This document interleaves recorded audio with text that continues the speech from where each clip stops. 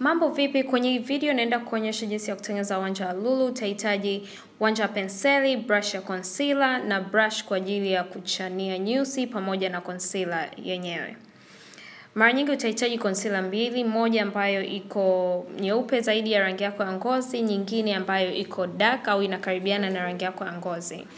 Kwa hiyo utaanza kwa kuchora mstari kufuatisha nyusi zako au mchoro wa nyusi wa muonekano ambao unataka uonekane. Katika hii video utaona sijatumia concealer mbili tofauti, badala yake nimetumia foundation yangu. Kwa hiyo inawezekana huna concealer mbili tofauti, kwa hiyo unaweza ukatumia foundation yako unayopaka usoni kama concealer kwa ajili ya kufutia kwa juu.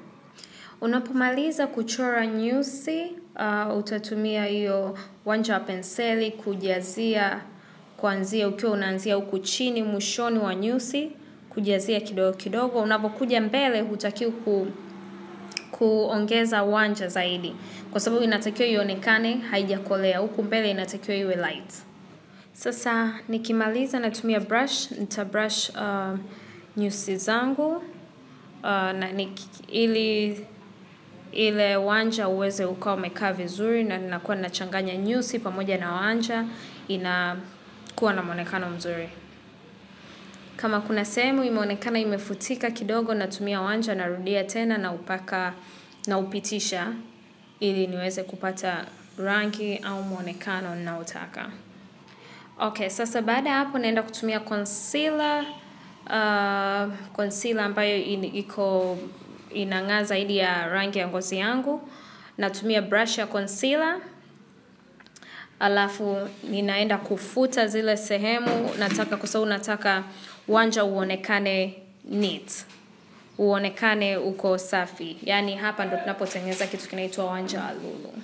Ni muhimu sana kuangalia namna ninavyoshika brush, namna utakavyoshika brush ili uweze kuchora vizuri na ukafuta vizuri wanja wako ukabaki ukawa unaonekana safi.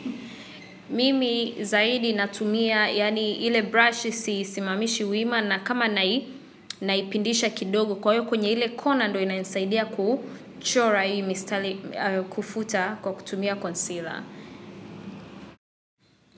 Nikishapata ule muonekano naotaka, sasa natumia hiyo brush, nataka nafanya kama nafuta hii concealer kwa sababu nataka ipotee kwenye ngozi.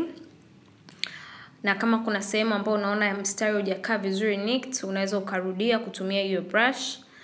Baada ya hapo unafuta tu sehemu yote ya jicho kwa kutumia hiyo concealer iliyobaki bila kuongeza concealer nyingine kwenye brush, kama unavyoona kwenye video. Sasa naenda kutumia foundation. Kama nilivyosema, nilikuwa sina concealer ya pili. Kwa hiyo kama huna concealer ya pili ambayo iko rangi imekolea zaidi, unaweza ukatumia foundation ambayo unapaka, kwa sababu ujanja ni kwamba sehemu ya juu huwa upaki concealer ambayo inang'aa sana. Ukiweka inayong'aa sana, ina maana mwisho video nyusi zako zitakuwa zinaonekana kama za Kiswahili. Kwa hiyo nataka ionekane very natural, ionekane kama kitu halisia. Kwa hiyo natumia njia zile, ila ninachotumia hapo ni foundation. Kama huna foundation, ni vizuri ukipata concealer ambayo inakaribia rangi ya foundation yako. Basi na hapo ndo tunakuwa tumepata muonekano wetu wa wanja Lulu. Unachotakiwa kufanya sasa hivi ni kufuta hiyo concealer ili iwe imepotea kwenye ngozi, na hakikisha pale kwenye nyusi upande wa mbele kabisa, nyusi zinapokutana inaonekana haijakolea sana ili ipendeze, ionekane natural. Asante sana kwa kuangalia hii video.